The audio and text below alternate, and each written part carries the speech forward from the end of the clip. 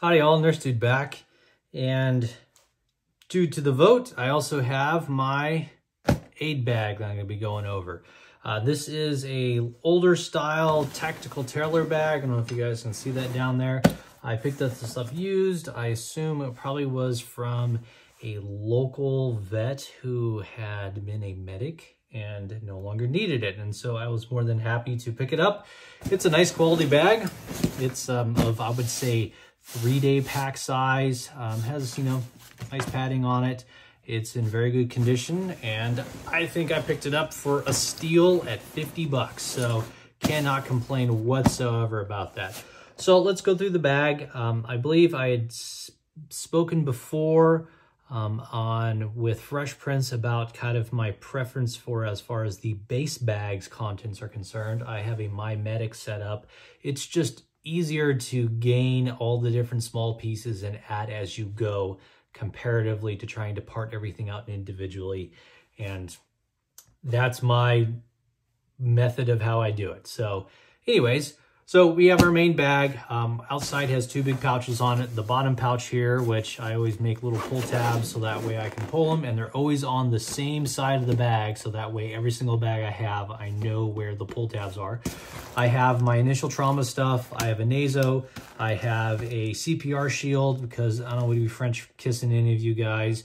Shears, 2 tourniquets, and then back here inside this bag, I have a cravat, a couple extra dressings and kind of stuff like that I can get at really quick and easy to be able to initially, respond to something that might be, a critical trauma-based item.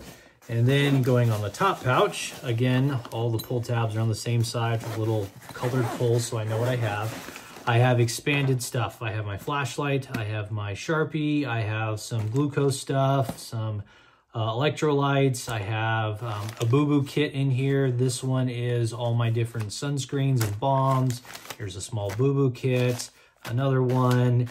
I have my over-the-counter stuff, whether this be towelettes for antiseptic stuff like that. And at the top, I have a little cold kit, which is kind of nice. It has some cold medicines in it. These are my analgesics. So these are ibuprofen, NSAIDs, other things like that. And then I also have some Dramamine and some other aspirins and NSAIDs over there too.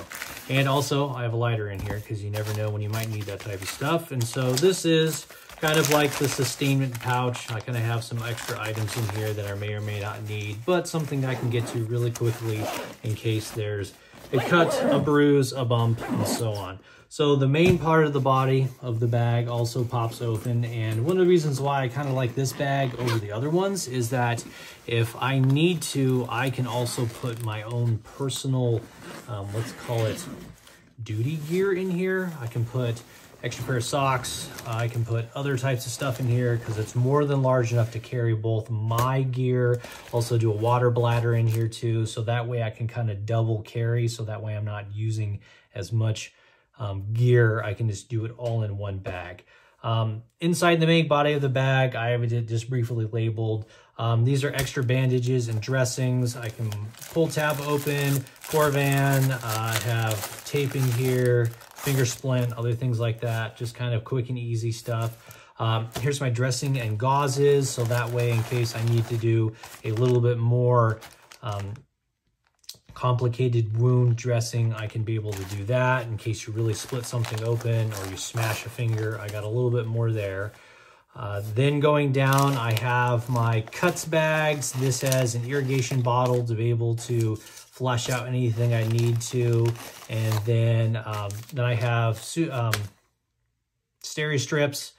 And then also, if I really had to, I also do have a suture kit with a flashlight and a thermometer if I really, really, really, really needed to.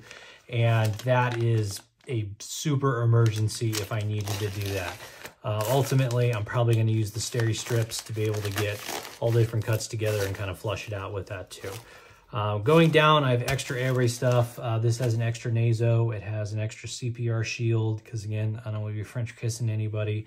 And then also seals. And you can use seals for other stuff other than just a chest wound. You can also use it to seal against stuff like a cut that potentially has it, or you might be able to seal something off that is temperature sensitive or sun sensitive. You can kind of use the seals that way too.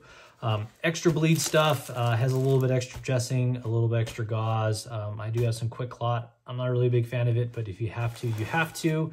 And then moving down a little bit further, this is kind of all my extra stuff in here that I don't quite have another spot for. It's a little bit bigger of a pouch.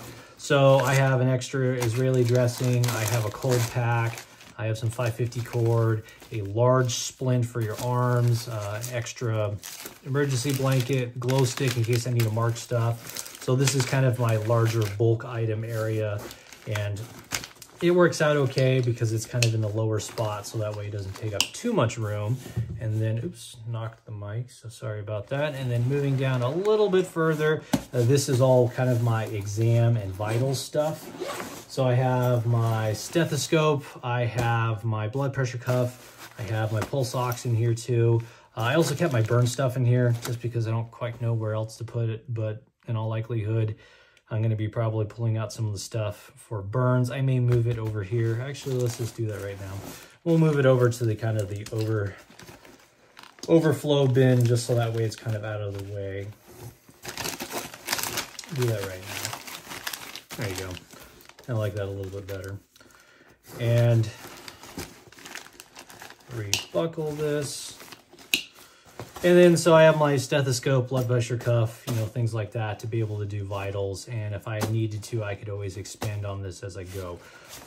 Another thing too is that I tried to be able to kind of group things as needed, so that way I kind of know where they are, so I'm not hunting for things. And I typically will take this with me whenever I do, I want to say, longer time-wise stuff and or further out from civilization. I always bring any type of med kit whenever we go wheeling. I have this one I'll bring when we go on the crawler because that is a more risky type of off-roading than necessarily otherwise. And then in the other one, I will just bring a simple med kit that has kind of basic things in it.